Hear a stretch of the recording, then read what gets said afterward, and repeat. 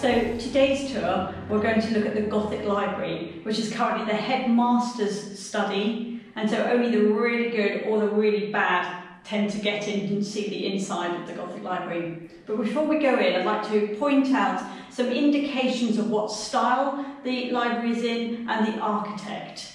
So if we look at the windows either side of the door, we can see that they're slightly tinted in orange, and that gives you an indication of who the architect might be. He always liked to light up his dark spaces using coloured glass.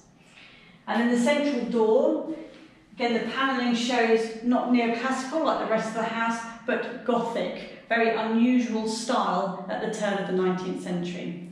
So if you'd like to follow me inside, you can decide if you've been good or bad to come in here.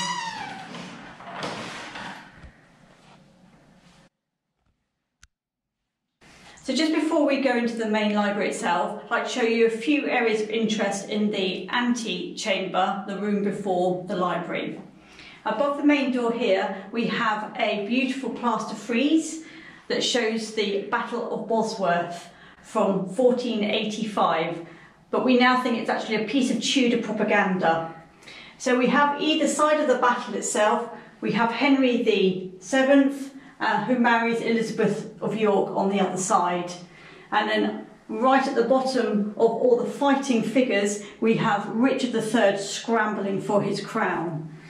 Now this was put here to try and link the Temple Grenville family back to royalty, and in fact most of their links came back through their wives rather than through themselves, because they were just sheep farmers from Warwickshire who became very successful under Elizabeth I. Another indication of who the architect might be is by looking at these stairs here. As we sweep up looking the stairs, we can see fan vaulting and little figures supporting that fan vaulting. And then if we look a little further up, we can see a little cupola letting light in all the way up, borrowed light to light the staircase.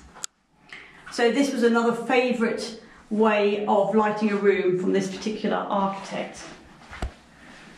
So let us go into the library itself.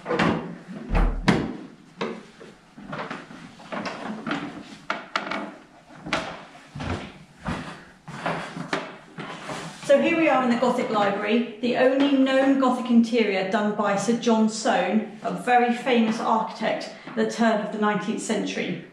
This room itself dates from 1805, and it was built to house a collection of Saxon or Gothic manuscripts that were brought by the Marquis of Buckingham from Thomas Assel when he died, as a collection of very famous and well-known Saxon manuscripts. So behind all these doors here, there would have been the manuscripts, and at any one time there were 2,000 books held in this room. Now the style itself is based on Henry VII's chapel at Westminster, and we can see this fan vaulting drawing up to meet in the centre, and the canopies over the fireplaces are made out of lead to give it a little bit more structure. There was a tale that John Soane said that he wanted to create a little bit of interest in the ceiling, and the Marquis wanted his coat of arms spread all out over the ceiling in order to show that he came from royalty. And Sir John Soane suggested that it was just captured a little bit neater in the centre.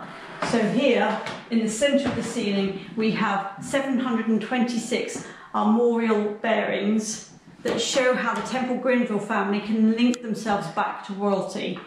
But as I said before, most of this comes via their wives rather than through them themselves. Now, John Soane created 3 pieces of furniture for this room, one of which is in a private collection, one is in the V&A, and one piece we have been loaned by Brighton Pavilion Gallery and Museum.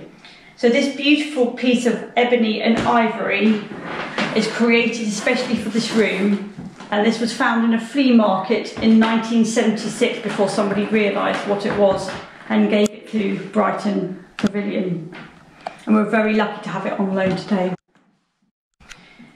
Now there's these rooms along this enfilade, or the line from one door to another, is a little suite of rooms that would have been the Marquis's summer rooms.